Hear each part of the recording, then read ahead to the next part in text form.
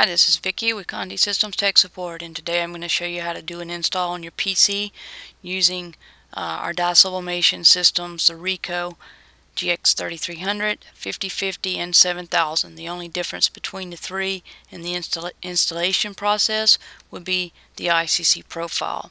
Make sure you email support@condi.com to receive your profile for your Sublimation printer once you receive it. You will not be able to get it from our PartnerNet webpage, only through email. So let's get started. What we're going to do first is download the driver. And while I go to the web page to download the driver, I'm going to tell you a little bit what to expect when you get your box. What you're going to get is a box, no CD. You're going to get your Sublimation inks. Make sure you install the Sublimation inks and not the original inks should you have them. You're going to get a duplex unit, which goes in the back of your printer. If you receive a bypass tray, make sure you connect the bypass tray. So having gone to condi.com, I've clicked on support. Now I'm going to click on login. That's going to take me to where I have a username and password entry. If you're not registered for PartnerNet, make sure you get with your account manager and get registered for PartnerNet.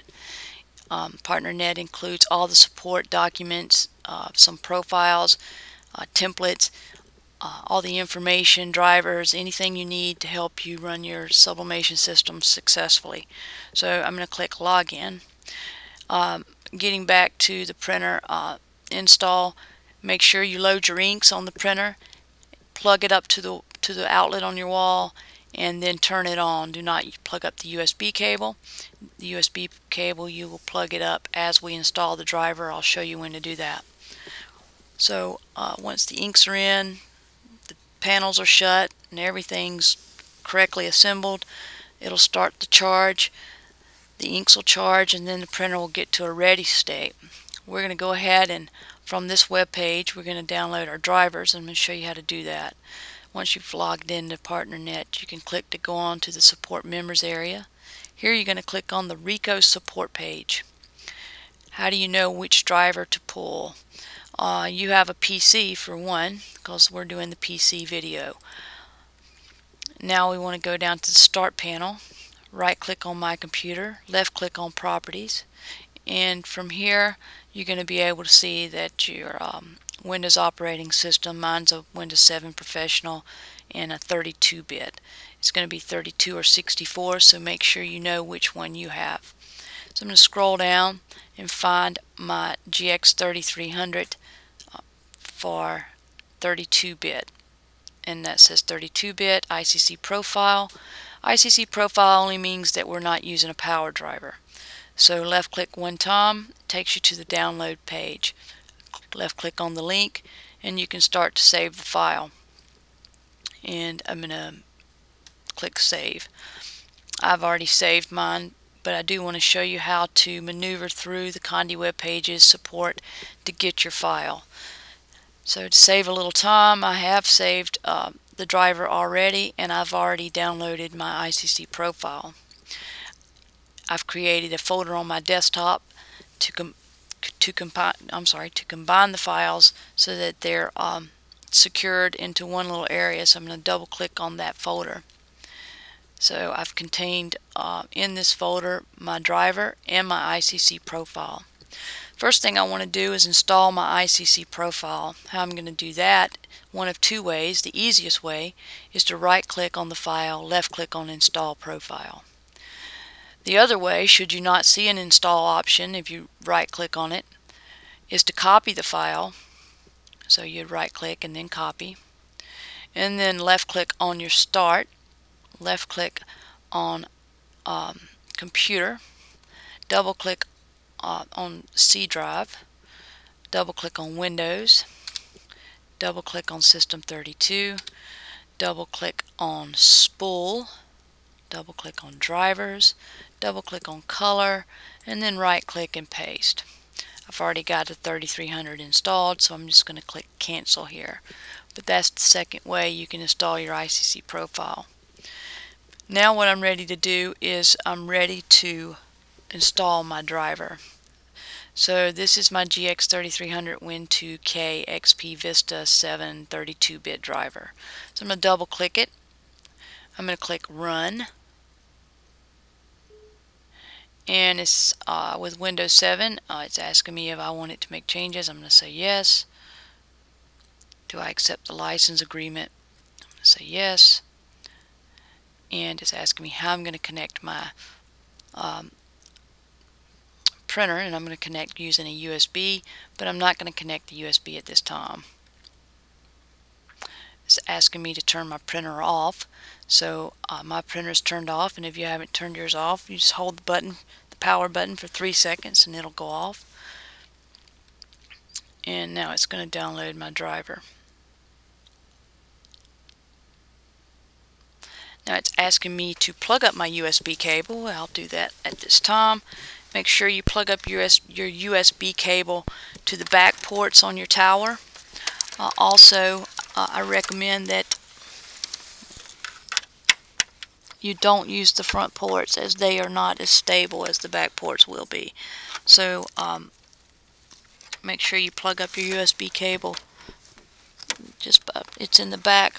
If you're looking at the back of your printer, it's going to be at the back on the right hand, actually on the left hand side if you're looking straight into the back of the printer. And mine was a little difficult, but I've got it in there.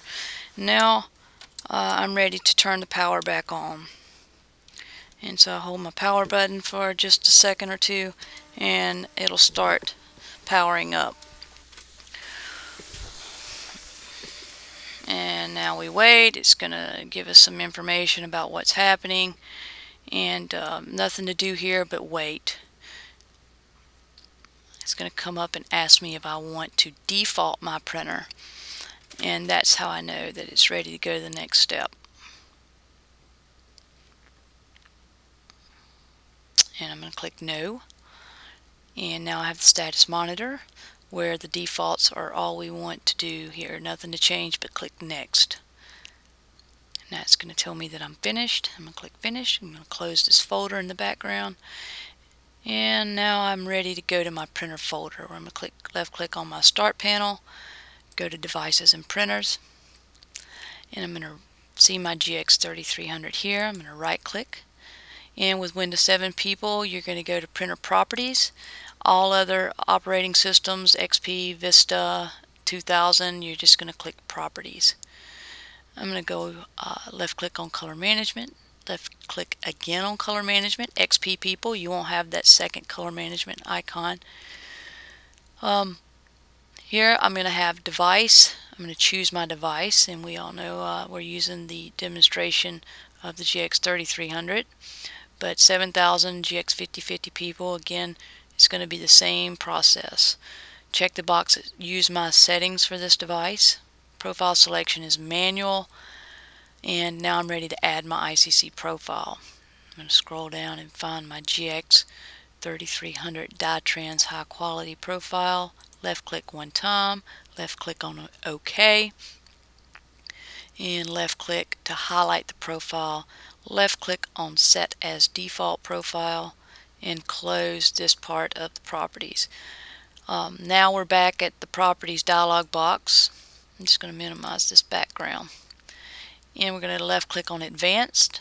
We're going to left click on Start Printing after last page is spooled. That's going to help our quality. Left click on General tab. Preferences down at the bottom, left click. Now I have a new dialog box for my printing preferences. And I'm ready to set up my paper type. It's going to be inkjet plain paper.